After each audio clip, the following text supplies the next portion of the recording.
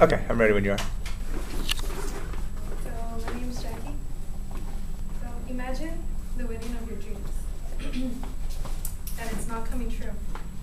In many countries, the parents pick who will be the wife or the husband of their children. In Africa, there is a tradition, in a small country in Africa, there's a tradition that they pick the husband or the wife, but usually they pick the wife, the husband's family picks the wife. And they usually do this by getting them bigger, so it's considered beautiful to them to be big. And they feed them like non-stop until the day of the wedding. And that's just how they see women as beautiful. They compare them to cows. So that's their promise, that's their loyal promise to them, and that's how they see themselves being with them together in the future. And in India, they pretty much buy the wife. And if you don't have money there, you don't have anyone to get married with. My object is the promise ring. So here in the United States, mostly society is not really known for the promise rings. People usually nowadays, they don't get engaged or they don't get married. So in Christianity, we see the purity ring, and that symbolizes a promise to wait after marriage to have sex. So I will be talking about A, what does the purity ring symbolize and what it should symbolize, and B, how it is related to me. So the purity ring is usually seen in the Christianity homes as a symbolization of the fact that you should wait after marriage to have sex.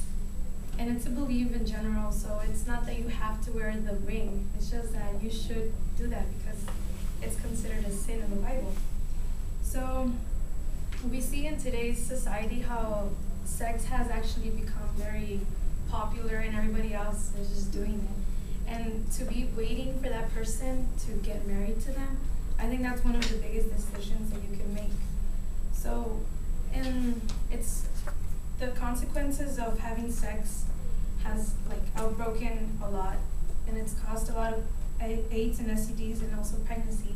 Today we see a lot of women who are pregnant and they don't live with their husband or they're just single mothers, and that's not the cause because of the purity ring, but it's caused because of the fact that they did not wait after marriage, so they don't have anyone with them.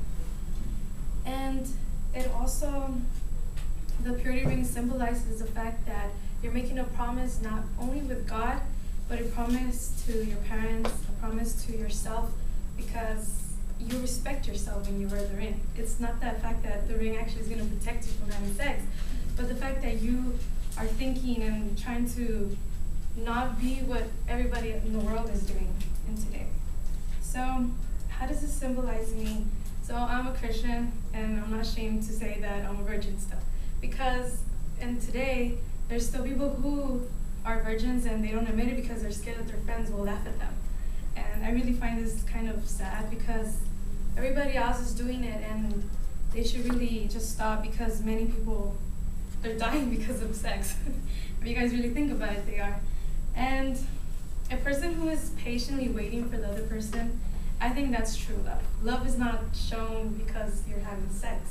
It's shown because you want to wait for that person. And I think that's the best way to grow together strongly, to wait for that person. My point of view of this is the fact that I don't have to wear the ring, but I do want to wait for that special person. And I'm happy to know that I am still a virgin. And it's, so the conclusion and overall is that you will find your love life more settled because you won't be running off for the wrong reasons.